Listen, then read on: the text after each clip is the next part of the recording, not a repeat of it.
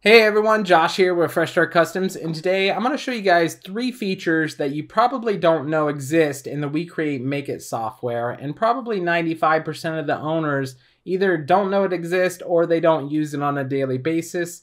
And if you do know of one of these, you may not know of the 2 others here.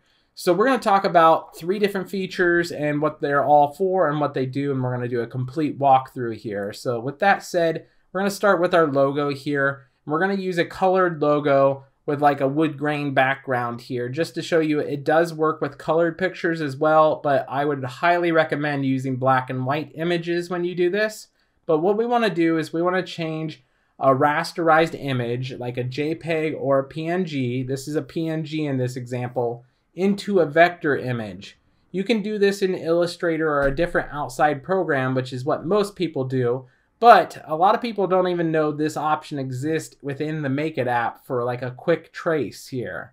And that's the sketch button right up here. This will only show up if you have a JPEG or a PNG rasterized image selected. It won't show up with a vector image. So what we're doing is we're changing this PNG into a vector image just by clicking sketch. And then you can change these if you need to. I'm going to just click confirm. And now what it does is it looks like it just created an outline around this. And essentially what it did is it did make an outline, but it turned it into a vector path for those black areas, removing that colored background. But like I said, in black and white photos, it's going to be the best.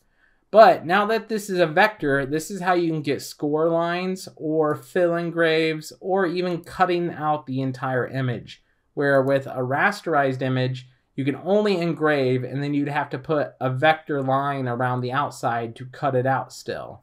So now that we have a vector, we can just make this a nice sharp engraving that can scale up or down infinitely and retain its quality. Where this one, the bigger you go, the more it will lose its quality in engraving here. So with that said, we're going to delete the first one now that we have a nice clean vector image here. And we're going to show you the second feature here. So I'm going to move this all the way up in the corner.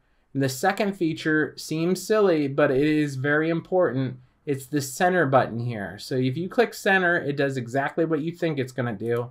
It puts that dead center of your software, which will put that dead center of your machine, which most importantly will put it dead center of your camera that's going to put a preview on your software here.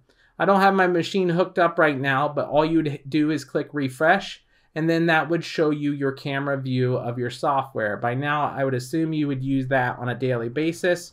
So with that said, this is going to give you the clearest image possible on your software that will match up the engraving in the machine itself. The reason why is your camera is a fisheye camera lens. So the further out you get this way, that camera is going to distort what is showing here on the screen and where it actually lands on your material. So you want to hit center and put your engravings in the center as much as possible, if possible. But if you have a big sheet of material, obviously you don't want to engrave in the center of that material. You can then go up top. Just know that there may be some distortion and may not land exactly where you place it in the software with the hardware of your machine.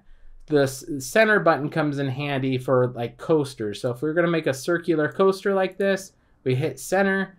It'll be dead center every time, and it should align very closely with your software and hardware unless your camera is messed up. And in that case, you can calibrate that in the settings. Now with that said, we're going to talk about settings next of one particular feature. This is going to be a third item that we're talking about here. I'm going to just draw like a rectangle and a circle. And right now, we have the default setting of precise vector path turned off. This is normally off by default. I'm going to show you what it does when this is off, and then I'm going to show you what this does when it's on. And a lot of people don't know about this, and I highly recommend you turn this on. But when it's off, let's say I want to select this circle. So the circle is selected, but let's say I wanted to quickly select the rectangle behind it.